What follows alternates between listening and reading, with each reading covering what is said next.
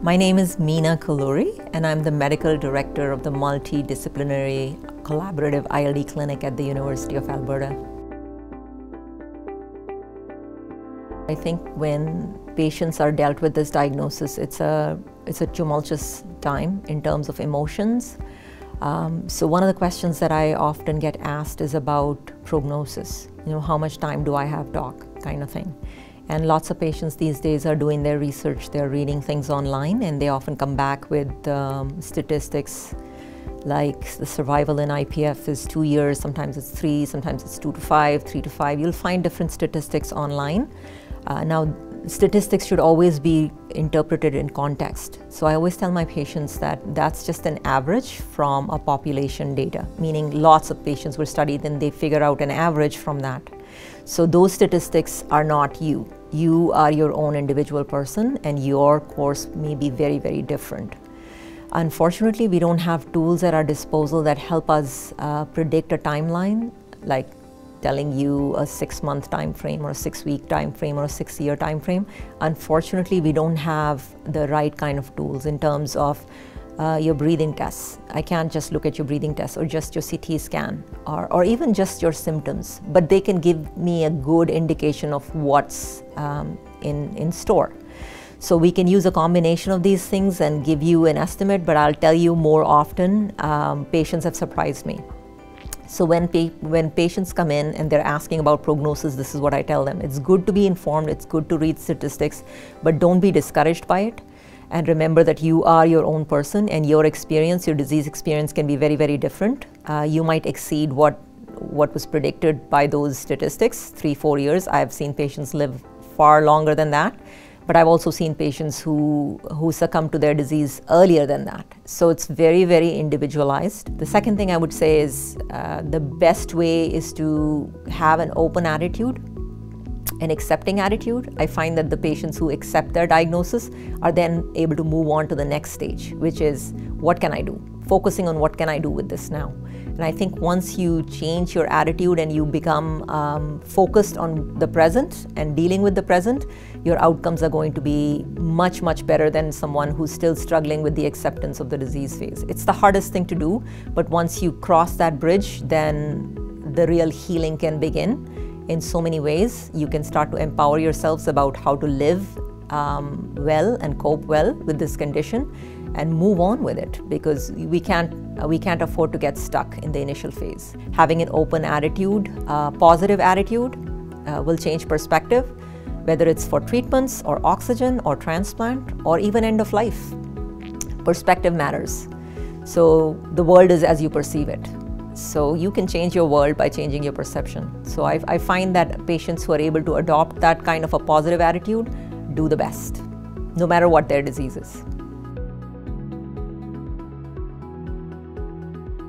Yep, so prednisone is a steroid, and in general, we say that IPF is a non-inflammatory condition, meaning it's a fibrosis or a fibrosing condition.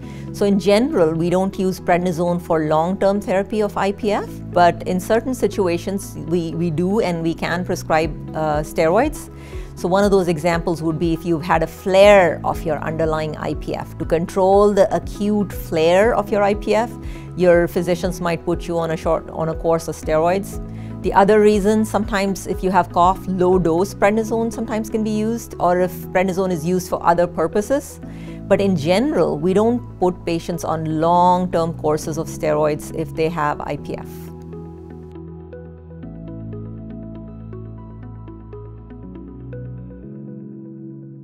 So that is a controversial question, and the guidelines addressed it, but they provided very low quality evidence. So initially the guidelines said, yes, it may not be unreasonable to consider treatment for asymptomatic reflux, but the research to date does not show significant benefit in terms of either treating your cough or changing your long-term disease course with treating asymptomatic reflux. But I think future research that will hopefully be done and published will help inform that decision.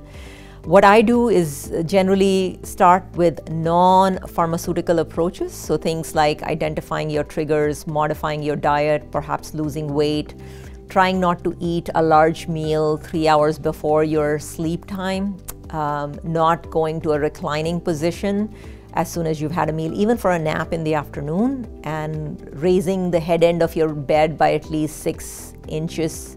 All of these strategies work better, so you might want to consider discussing these and trialing these out.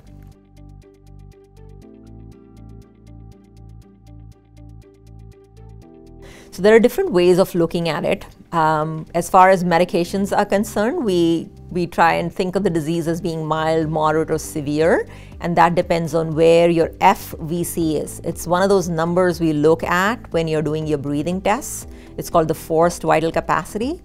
And most countries, most states, most provinces within Canada, they think of 50 to 80% as being mild to moderate. So if you're above 80% in your FVC, you're considered to have mild disease. If you're 50 to 80%, you have moderate disease. Anything less than 50% would then be considered severe. But that's only based on one particular number. We have to look at a lot more than just those numbers on a breathing test. I would say another way to look at IPF and trying to understand where you are in your own disease journey is to understand with respect to oxygen, right? So if you've not started oxygen, you've not qualified for oxygen, you might be in the early phases. Once you figure out that your oxygen numbers are going low on a 6-minute walk test, that's mostly a progressive sign of a progressive disease. And maybe once you switch from low flow oxygen to high flow oxygen, anything more than 4 or 5 liters of oxygen, I would call that maybe a more advanced phase, because after that disease starts to progress. So one way of looking at progression and to figure out where you are in your own process, are you on oxygen? How much oxygen? Are you on high flow oxygen? Might be another way to figure that out. There isn't a specific kind of staging, so to speak, but in general with IPF, we don't really categorize it like that. So mycophenolate is one of those drugs I think we very briefly spoke about in the beginning. It's an immunosuppressive drug. In other words, it's used in some cases of pulmonary fibrosis or interstitial lung diseases, where we also believe that inflammation is a big part, not just scarring, but inflammation. Just like IPF is just mostly scar, not so much inflammation. So we don't use these drugs. But if you have other types of pulmonary fibrosis, which are not IPF, for example, you have rheumatoid arthritis, you have scleroderma, you have hypersensitivity pneumonitis. These are all types of pulmonary fibrosis. We might consider using an immunosuppressive drug to keep that inflammation down. So the hope is if the inflammation is down, it's not going to trigger more scarring in the lung. So we might use many of these medications, sometimes alone, sometimes in a combination, to prevent inflammation, hopefully to reduce scar formation in the lungs. Diagnosed early and correctly so that you know which type of pulmonary fibrosis you have. Do you have the type that actually requires steroids and immunosuppressive drugs, or do you have the type that actually requires antifibrotics, like the IPF type? So it's very important to know that difference very, very, very clearly.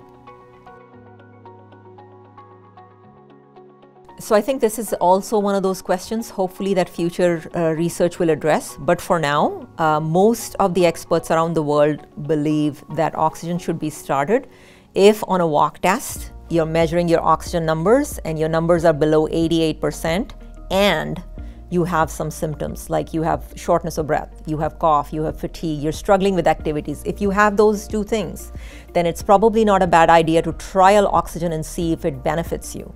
Now, in a lot of provinces, maybe other countries in the world, it's approved at that point. But in Alberta, it's not approved.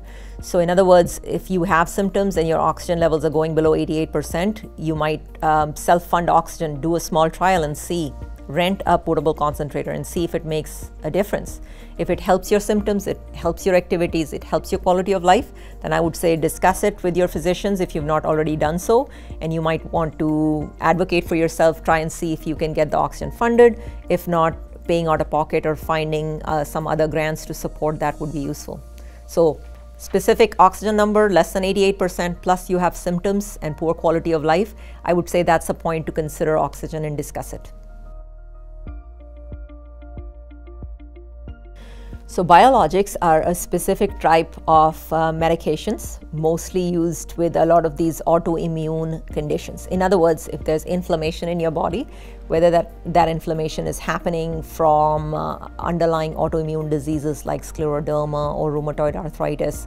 So it's in that world, it's in that context that biologics are used quite a bit in the ILD world. So yes, if you have any of those conditions and there is evidence that there is progression either of the lung problems that you have from that disease or other issues like joint problems, skin problems, muscle problems, if there is evidence of progression, then absolutely those drugs can be added. Ones that are already on can be changed or escalated up, and that decision is taken in a discussion between the lung doctors and your rheumatologists along with you and your family, and then the decisions are made. So absolutely there is room to change, to add.